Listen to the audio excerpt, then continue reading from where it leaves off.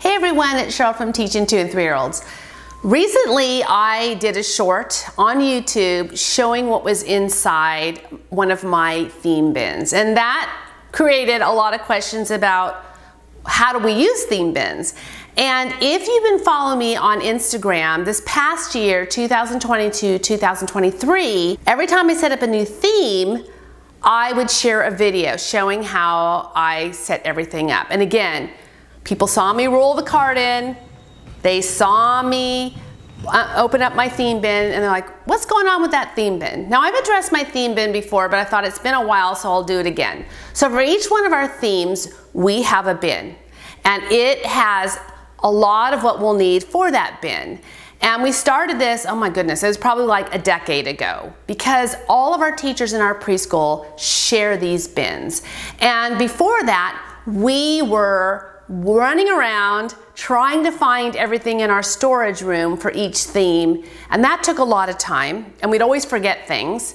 And then when we'd have to put everything away, that took a lot of time. So finally, we decided, why not set up a bin for each of our themes? And then we have them labeled on the front, and they are organized chronologically so that we kind of have a good idea of where it's going, where it is on the shelf when we go to get it. So I thought I would just show you an example, just like I did in the short, of what we have in a theme bin. This is our apple bin. So what I have in here is we keep all of our props. Again, if you've been following me for a while, you know that I love to use props during circle time, and I take time to laminate them and have them nice and sturdy so that I can use them year after year, and the other teachers can use them as well. So those go back here in here so I don't have to search for them. And then things like specialized pocket charts, like this apple. I wouldn't use this any other time of the year. I'd only use this for my apple theme, so that goes in there. We have cookie cutters, and we have felt shapes for our flannel board, and I might put some pom-poms in here, the colors that we'll need, because I love using pom-poms for a lot of things. Stamps for the writing table or Play-Doh, or even in the art table. This has an apple on it. And anything like this apple puzzle, and our attribute apples, and some more little apples we use for counting. Sensory materials, die cuts. We have lacing apples, more sensory. So anything, again, anything that we'll use for any of our centers, they're all in here. We've got our big thing of apples here.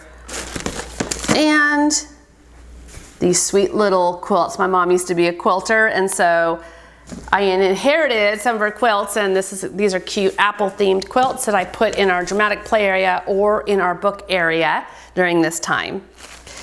And then also, any of our printables, I have a plastic pouch, and then I keep all the originals in here. So this goes in the theme box too, because that way when we pull it out and I'm ready to make copies of things, it's all right here. That goes in there. Our books are actually stored in their own section. So we have a section in our storage room that is by subject where we keep our books. So we do not keep those in our bin. So on Thursdays, because that's our last day of the week, when it's time to change a theme, after the children are gone, I pack up everything from that theme. So all the apple themes items would go back in their bin.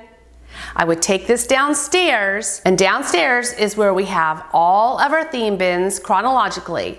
So I will put everything back on the shelf, and then I will bring up the next theme. So after apples, for example, would be pumpkins. So the apple bin is put away downstairs, and now it's time to unpack my pumpkin bin. So just the same thing again. I pull everything out and I start setting up. So it's important that I have the first theme all packed up first, and then I take everything out of the new themes bin and start setting up. Now, another thing to know is that I don't always use everything that's in the bin, because since we share these with all the teachers in our preschool, some of these things might not be for my class, but might be more geared for, like, let's say pre-K, or I change my mind from year to year, so I don't necessarily use everything in here. So I go through and I get an idea of what I want, and then I set it up. And then again, I go downstairs, I grab our books, I change our books on the bookshelf, remove the apple books, and put the pumpkin books up. So it's really a really good routine since we have these bins, because again, I know where everything is. I don't have to go searching, because as we know, often when we're going to search for things, we can't find them. So having a bin where everything's in it has made it so much easier.